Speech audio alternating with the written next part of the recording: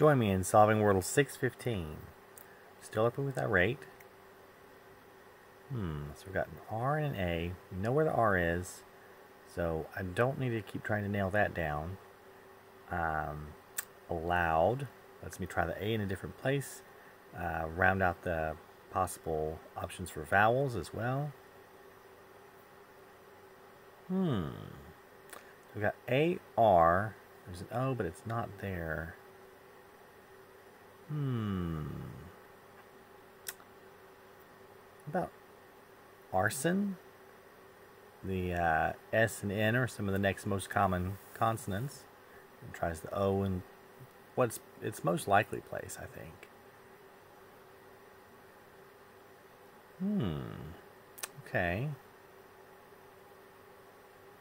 That is where the O is. Can't already come up with anything else, but I'm thinking like arrow, possibly? Like there could be double R there? Ooh, okay. So it ends with an R. This almost has to be it, right? Armor? Okay. This one's better. This one had better be it. It's gotta be. I'm pretty... Last guess? I feel like it's gotta be it. It's gotta be. Okay, there it is. Oh my gosh, that was terrible. That was close. 6 guesses. All 6 guesses. Arbor. Really? Wait. What did it do?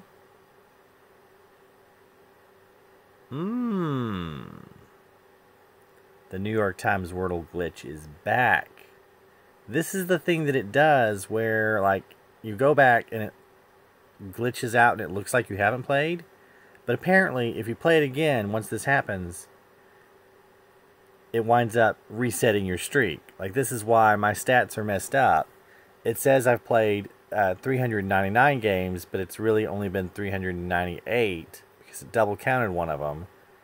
It says my max streak is 307 and my current is 92, so that indicates that I've never lost one, right? But I also never missed one. Those are all consecutive days, except that one of them is counted twice in there, so it's really 398.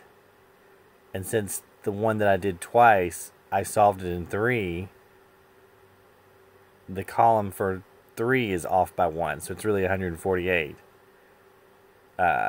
Okay, yeah. They said they were working on this, but that's been like 3 months.